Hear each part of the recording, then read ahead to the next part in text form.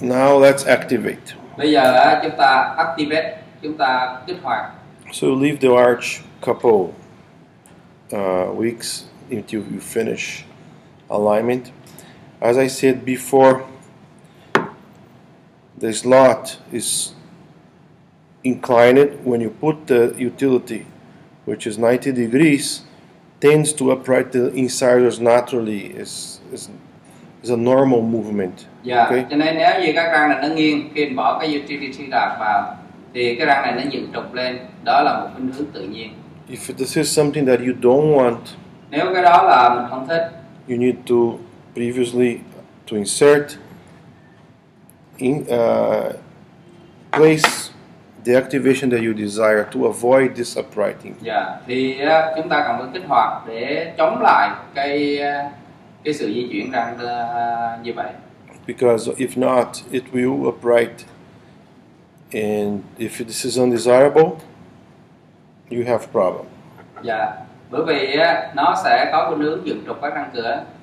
Nếu như mà mình không muốn xảy ra thì mình phải không có cho nó kích hoạt chống lại nó. One of the principles for intrusion, một trong những nguyên tắc của sự lún, is to make the root centered to the symphysis. Là phải đặt cái răng nó ở giữa cái symphysis á, cái xương mà vùng cằm, giữa xương vùng cằm. And the roots will be, let's say, inside the cancellous bone, spongious bone. Và cái chân răng nó phải ở trong giữa cái xương sốt. We must avoid the cortical, either buccal or let's say labial. Và nó phải ở giữa, không có đi đụng vào cái mảng xương mặt ngoài, cũng không đụng vào mảng xương mặt trong. So now we can và to activate. Có thể kích hoạt.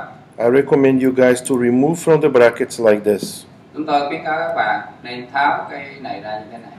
Remove. Tháo ra khỏi cái răng cửa. Remove the wire with a Weingart out of the brackets. Tháo ra bằng gì? Bằng kèm bay ra. Let it free. Để cho nó tự do ở đầu trước. Now we go distal here with the. Và ở đây chúng ta đi về phía xa. Omega. Dùng cái omega. Let the plier touch. Để cho cái kèm nó chạm. Touch distal here. Chạm cái bậc đứng ở phía sau. The vertical posterior step. Dạ. Và bậc đứng ở phía sau. With the cylinder down and the concave surface ở up. Dưới, cái hình lõm tức là lòng máng ở trên, cái mỏ trụ ở dưới, mỏ tròn ở dưới, mỏ lòng máng ở trên. Like this, okay? Chúng ta bóp cái. I will make a V-bend. Chúng ta bóp cái kèm làm cái. Nó làm ra một cái hình chữ V, V-bend. Bên này cũng vậy. In both sides. Ở cả hai bên. Till you see. Cho đến khi bạn thấy.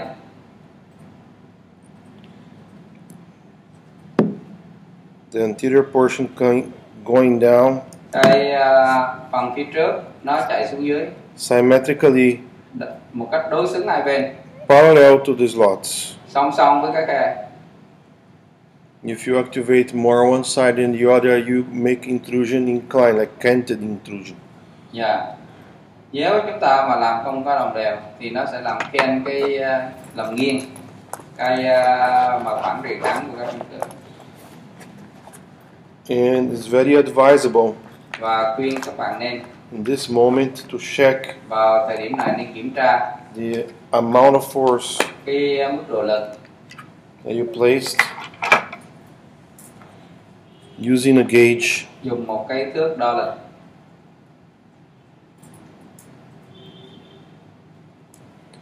So let's see. I told you before. Như tôi nói với các bạn trước đây. The proper amount of force to work in the anterior teeth is about 80 grams. Do you remember? Các bạn còn nhớ không? Cái lượng lực ở phía trước là khoảng 80 gram. This is what we have. Đây là chúng ta có cái lực này. So this much gives you about 80 grams. Dạ, cái lực như thế này khoảng 80 gram. Okay. So it's always advisable to work with a gauge. Dạ, thì người ta khuyên nên làm việc với cái gauge. Because you can always check. Bởi vì chúng ta có thể kiểm tra. the pressure you put. Dạ, cái áp lực.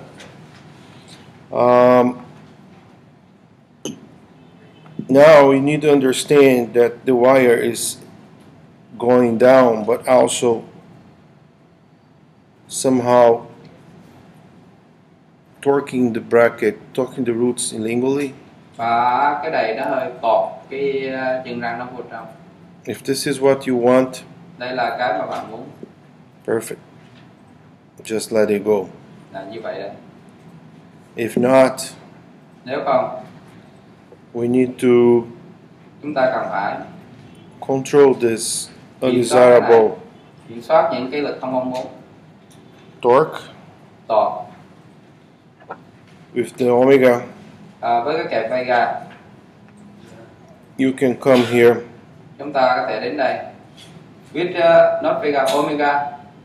Với kẹp omega. On the anterior step with the cylinder.